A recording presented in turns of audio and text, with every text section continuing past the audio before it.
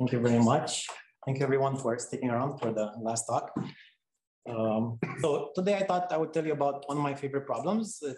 It's a problem at the intersection of several topics in extremal combinatorics and discrete geometry. And there have been some recent developments, so I'll do my best to say some things about that and add a word or two about some of these connections, whatever possible. So without further ado, this problem asks the following question: given a positive integer little n, what's the smallest number of points that you need in space in order to ensure that no matter how you place them, you always get n points in convex position? So just for the sake of clarity here, a set of n points is in convex position if no point is in the convex hole divided by the other. And we're only going to be considering configurations of points in general position to avoid triviality. So this will mean no d+1 points in the same affine hyperplane, anything like that. So it's a classical problem. It's known as the Erdős-Szekeres problem. And I imagine a lot of you in the room probably have heard about it before. But I'll say some simple things nonetheless. So typically, this parameter introduced by Erdős-Szekeres is denoted like this, where the subscript d stands for the dimension.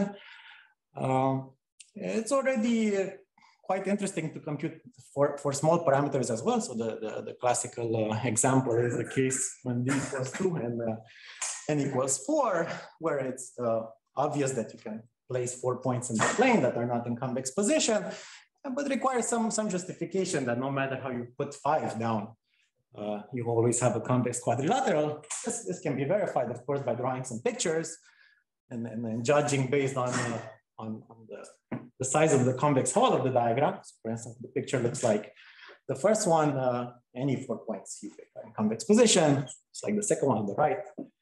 And, the 4 points that form the convex hole are in convex position. Or if it's the most interesting case where the size of the convex hole is 3, well, you draw the line passing through the 2 points inside, and then, well, it intersects 2 of the sides of the triangle because there are no polynarities. And the 4 points, the 2 inside and the 2 points on the side that it didn't intersect, they're in convex position as well. Or if you don't want pictures, a nice quick way to see this is to recall that K5, the complete graph on 5 vertices, is not planar.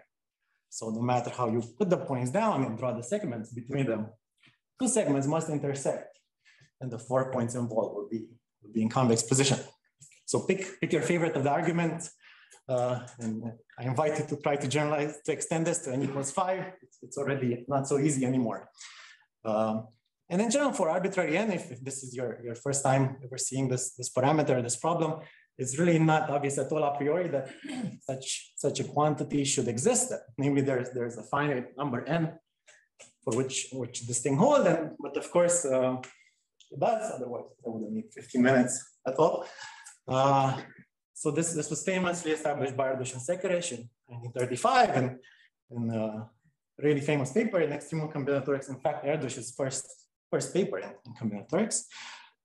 So this, for any dimension d at least 2, any number n, there is some finite big N for which no matter how you put n points in space, you have n in convex position. And this paper of theirs has in many ways set the groundwork for a lot of the stories that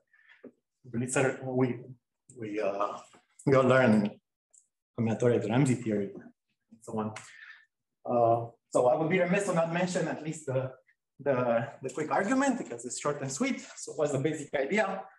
Is that, well, to check that n points are in convex position in the plane, it's equivalent to check that all 4 tuples of points are in convex position. So what you can do is consider the 4 uniform hypergraph n points where n is some parameter to be decided later. So this is a hypergraph where edges are 4 tuples of points, and you color them blue or red depending on whether the 4 points are in convex position or not. If the picture looks like this on the left, you make the 4 points blue. The picture looks like on the right, you make the 4 points the subset. They induce red. And by Ramsey's theorem, which heard before last week, about if n is sufficiently large, you either have a blue copy of complete hypergraph on n vertices, or a red copy of the complete hypergraph on 5 vertices. What do these things mean? So the latter is impossible because that would mean 5 points where all the 4 tuples look like the picture on the right. And we saw that that's impossible from the previous analysis. And in the first case, the endpoints correspond to a set of points in convex position.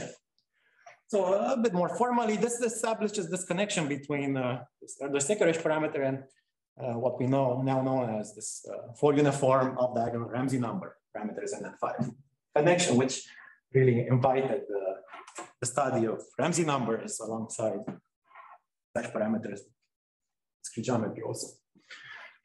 However, that being said, quantitative bounds by this argument are not so good. So this is the best known bound on the Ramsey number, which is a much more recent bound than the theorems, the Kolno, Fox, Sudakov, around 10, 15 years ago. It doesn't come close to what this Erdős-Szekeres parameter has been predicted to be. And as a matter of fact, Erdős and Szekeres themselves in the original paper come up with a different proof that this number is finite, and in fact that it's exponential in n. So we upper bound this by a different quantity that I won't really get too much into for the purpose of this. So a different Ramsey function that in fact is completely well understood. It's equal with this binomial coefficient, which is 4 to the n. And this was rather more satisfying because it's not too difficult to construct configurations of points of size to the n over 2 without convex subsets of size n, of size that's exponential or not, so 2 to the n. By the way, this looks like the upper bounds for standard Ramsey, diagonal Ramsey numbers, not a coincidence, so these problems are of course related. I promise I won't tell you the proof about this at all, except that maybe I should say that on its own, this line is the beginning of many different nice stories of on its own, some of which were told with similar occasion here in the years that passed by Guy Moshkovitz and Chinyon Park. So for instance, just to give you a taste, this binomial coefficients is not a coincidence that it's also equal with the number of line partitions with entries in the interval from 0 to n minus 2. Observation due to Moshkovitz and Shapira, which actually generalizes in a nice way to a statement about higher dimensional partitions, which actually helps understand the high dimensional partitions a bit better than I guess before. So just this connection with the Ramsey theoretic problem. In this paper, to finish my rant about it, Erdős and Szekeres also suggest, perhaps prematurely at the time, based on just numerical evidence for small n, that this parameter should perhaps be equal to 2 to the n minus 2 plus 1, just based on the values for n at most 6. But then conveniently 30 years later, they back it up with a really beautiful construction of a set of 2 to the n minus 2 points without n in convex position, which is a bit more complicated. I won't be able to tell you. But the conjecture has recently seen very exciting progress. So in a beautiful paper in 2016, Andrew Suk settled it in an approximate sense. So he proved that this parameter in 2 dimensions is equal with 2 to the n plus little of n. So somehow dramatically different than the analogous status for diagonal Ramsey numbers, which is somewhat still stuck at a similar chain of inequalities there. So this is a 2-dimensional story. What about higher dimensions? So the situation gets a bit interesting for various reasons. So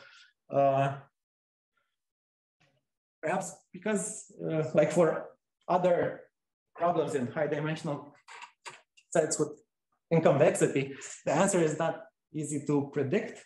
So on one hand, for example, a simple projection argument gives you this fact that this function, well, if you keep little n fixed, this is a function that's decreasing in a dimension.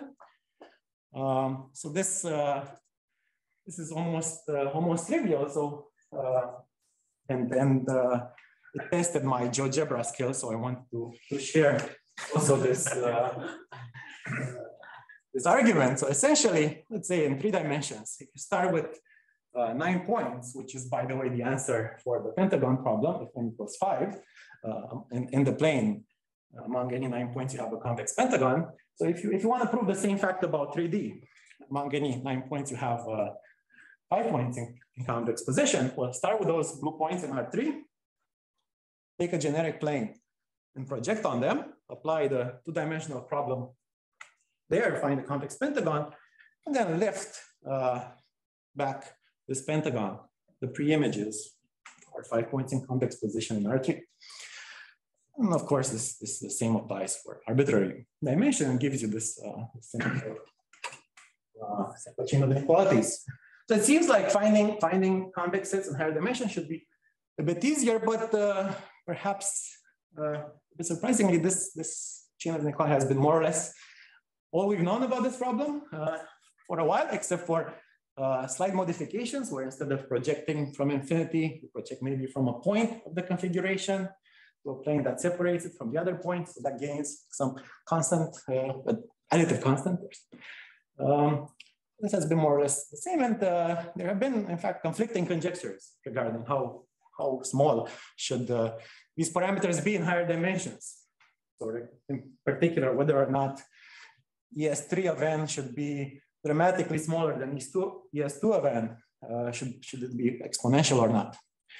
And perhaps, I don't really have many explanations behind the difficulty, but perhaps one reason is that besides being a higher dimensional complexity problem, it's also a higher uniformity problem. In similar ways, Semiradis theorem about k-term arithmetic progression is a statement about k-1 uniform hypergraphs. The uniformity of which increases with the length of the progression. So same here. For example, the Erdős-Szekeres argument I started with, the Ramsey one, only gives this bound for the d-dimensional Erdős-Szekeres parameter. So it's a d+2 uniform Ramsey number, uniformity, which increases with the dimension. So getting a handle on these parameters also requires some high uniformity combinatorics. Let's call it that. I'm happy to report one tiny break in this trivial chain of inequalities. So not too long ago, earlier this summer, enjoying work with Dimitri Zakharov, we managed to see something new about the 3-dimensional problem. So we confirmed indeed that the answer is sub-exponential. If you start with the little o of n points in R3, then you have always n in convex position. So there is some gap there on the right side. In particular, this implying that all these higher order Erdős-Szekeres functions are sub-exponential in n, just because of the inequality. I wanted to mention that I won't say anything about the proof, just that it's effective. So this little o in the exponent means n divided by 5 times iterated logarithm, which is not really optimized. With some further effort that's somewhat orthogonal to the main ideas can be boiled down to n divided by 3 times iterated log. But more than that, we don't really know.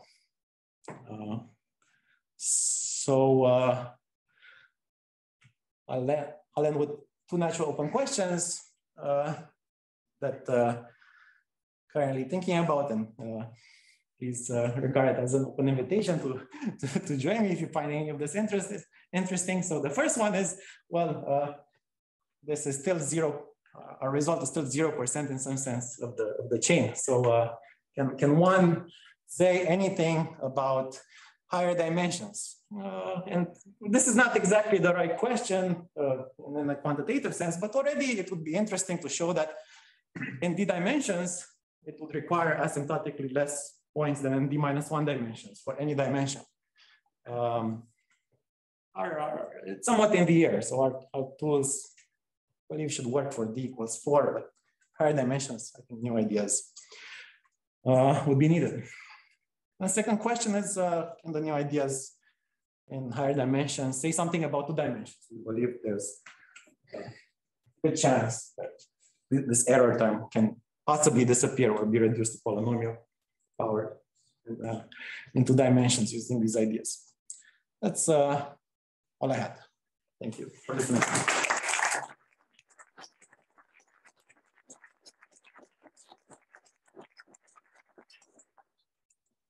Are there any questions? Is it easy to say what is 2 to the n over 2 set of points without any n in convex position? Yes, it is. So take back. Let me see. I can. Yes. So it's a doubling procedure. You start with 4 points in the plane, but they're not in convex position, and then you pick a generic direction, and then you double slightly in that direction the picture.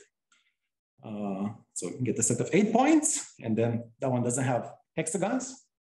They're in convex position. And you keep doing that. Every time we pick a generic direction and double. The size of the largest convex subset does not increase by much, by 2, something else. The configuration becomes a power. What's the status of the diagonal Ramsey problem? Nothing. There have been nice developments on the upper bound side, but only sub-exponential gains over the 4 to the n. But proving that the upper bound is 4 minus epsilon to the n. It's expected the upper bound is. Yes, I would expect it's exponentially better than. What lower bounds are known in higher dimensions? That's an excellent question. So not exponential. The best construction is due to Caroli and Walter, and the bound has the shape in for the d-dimensional function 2 to the n the power 1 over d minus 1, 1 over 2 dimension minus 1. Exponent there, and there's still a surviving conjecture of Furedi that could be maybe the correct answer.